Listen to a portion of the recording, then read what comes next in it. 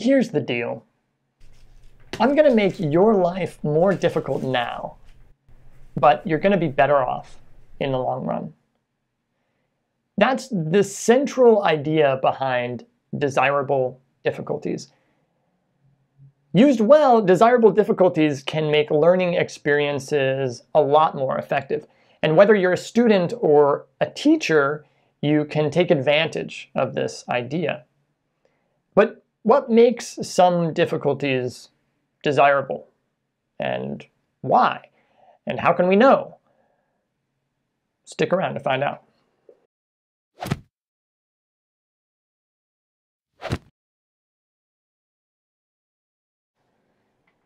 To understand desirable difficulties, we really need to make a distinction between training and performance.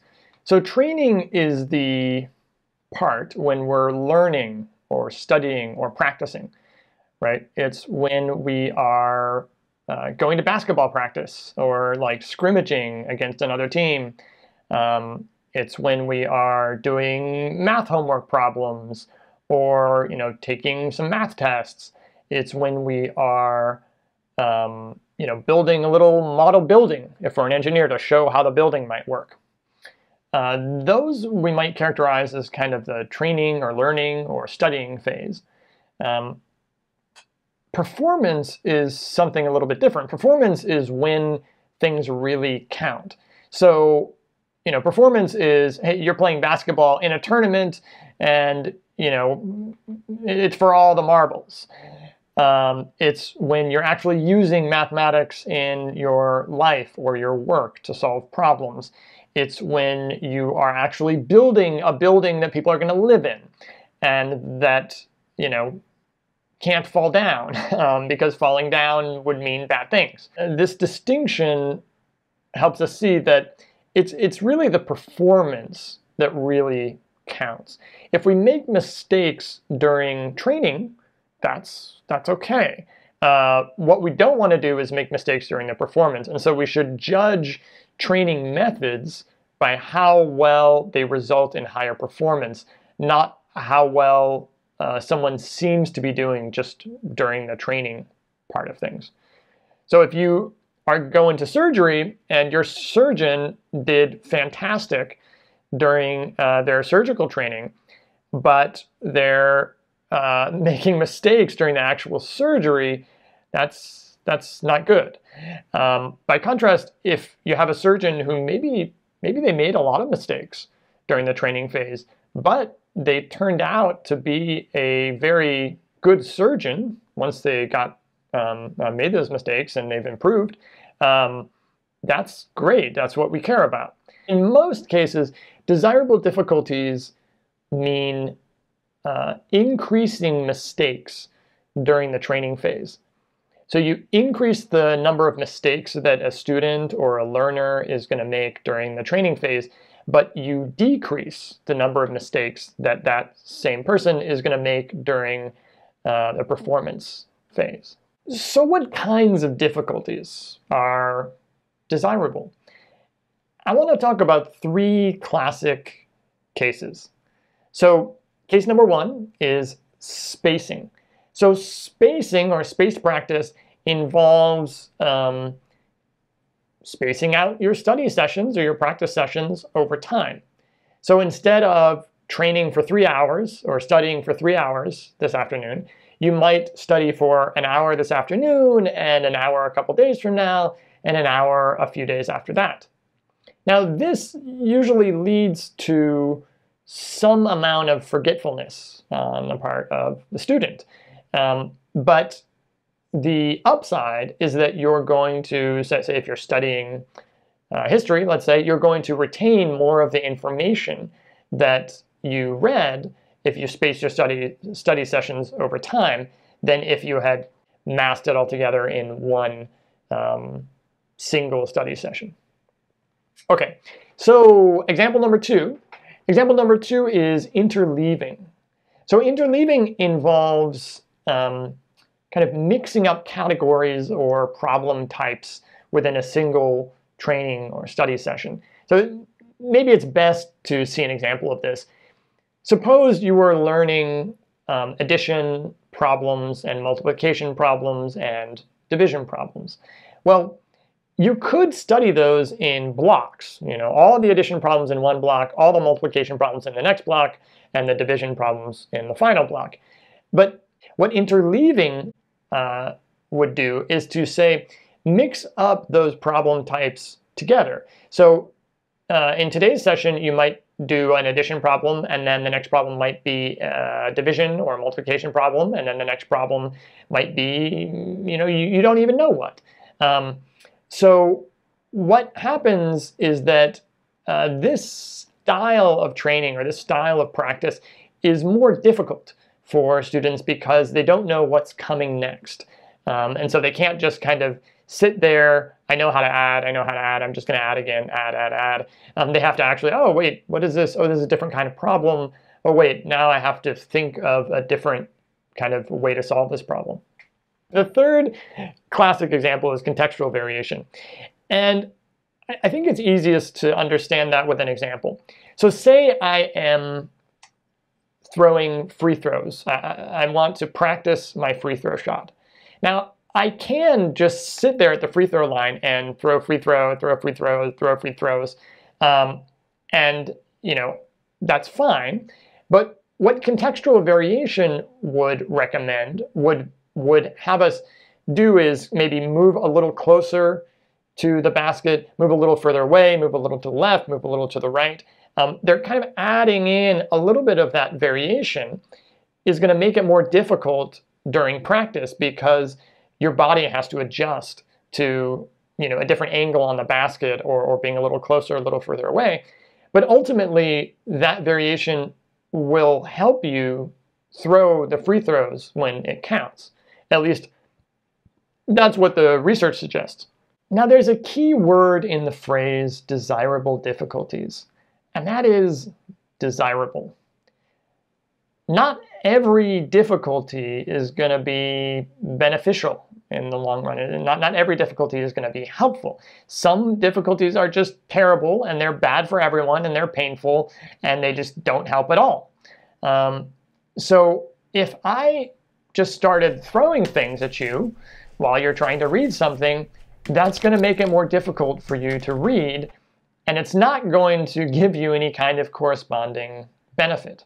If I change the font of this text so that it's harder for you to read, for instance, that is, again, not going to help you understand what I'm saying any better. And so how do we know what is a desirable difficulty and what's not a desirable difficulty? How do we know what's a good difficulty and a bad difficulty? Well, the first question to ask is it one of the three categories I mentioned? Is it spacing, interleaving, or contextual variation? If it is, then it's probably good. It's probably a good thing. Now there are nuances in how to actually apply this in practice, right? With interleaving, when do you start interleaving? Spaced practice sessions, how long do you space the practice sessions? How long are the practice sessions with contextual variation? How much variation are you going to introduce? When to start introducing variation, etc. But generally speaking, these categories are the kinds of difficulties that are beneficial. Okay, so if it's not one of those categories, what do you do? And here it's a little tough to say for any given kind of difficulty that you might be talking about. The question I think you want to ask yourself is, does the difficulty relate to what the learner is learning? Or is it just there as kind of a distraction or a kind of busy work, or is it just going to make the student kind of annoyed? Any difficulty makes the student exert more effort. The question is, where is that effort going? So in this font example, I can change the font and the color here to make the text harder to read. And so that means that the student is going to spend more time trying to figure out what the words even are. That's effort that they're spending to try to figure out what the words are. And that means that they can't exert effort. That's less effort that they're going to be exerting trying to think about what the words mean, right? So it's just making things more challenging for the student without any benefit. So I want to leave you with one last example, and that is baseball donuts. Sadly, not the kind of donuts that you eat. Baseball players, when they're practicing their swing, sometimes they put weights on their bat, put these giant donuts on their bat, and so then it makes the bat heavier. And the thinking is that this will help them in their swinging in the game. Obviously, you can't swing with a giant donut on your bat in the game, but when you put this donut on in training, it's supposed to help you swing faster in the actual game. And so, is this a desirable difficulty? Well, it doesn't fall into one of our categories, so we have to kind of put our thinking caps on and see why it might be and why it might not be. Why might it be a desirable difficulty? Well, it might be good because the weight makes the bat heavier, and the heavier the bat kind of builds the swinging muscles or what have you. And then when you take the donut off, you take the weight off, and then you swing the bat, you can swing that much faster. So that's why it might be. Why might it not be a desirable difficulty? So the reason why it might not be a desirable difficulty is that when you put weight on the bat, you're actually potentially changing how your body responds to the bat, the way your hips and arms and legs all work together. So in principle, it might even hurt you if the weight ends up distorting your swing, perhaps. And so if we just think about it, it's kind of hard to say. We don't really know which one is correct. So luckily, people have been looking into this for the past couple of decades or so, and judging from the research, it doesn't seem like putting a donut on your bat really helps you swing that much faster. It can make people feel like they're swinging faster because they've just swung a lot slower, and now without the donut, the bat does indeed feel lighter. That's the subjective feeling that you get. But it doesn't, when you actually measure how fast the swing is, it doesn't really seem like it helps. So this is why actually testing your training method or your teaching method is really, really important. But that's a video for another day. Do you have a desirable difficulty in an area that you are teaching or learning? Or maybe you don't know if it's desirable or not. Let me know in the comments below. Any suggestions you have for future shows, put down in the comments. Special thanks go out to Robert Bjork, who originally coined the term desirable difficulties and just contributed immensely to the research on learning over the course of his long career. As usual, references are down below for further reading. That's it for this video. See you next time.